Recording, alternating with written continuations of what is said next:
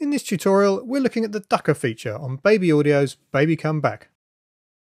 Baby Come Back is a scaled down version of their excellent Comeback Kid delay plugin, and although not as flexible, still includes a lot of the features including ducking. Duckers are usually used to automatically reduce levels, and in the context of a delay effect, this should work by reducing the delay while the source sound is still playing. This can be particularly useful for lead parts, where you want the delay to feature in between phrases. Here we've loaded up a lead synth part to demonstrate how this works.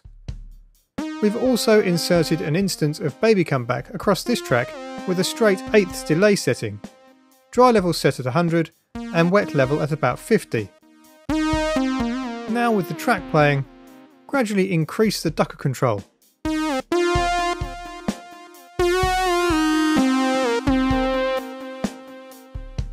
At about 30, the source is obviously getting reduced.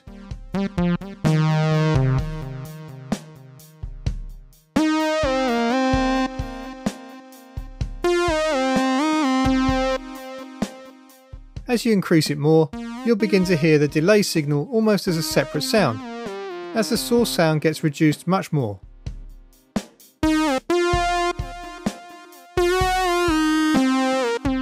Finally, it may be useful to look at the right-hand meter, as this shows just the delay aspect of the signal.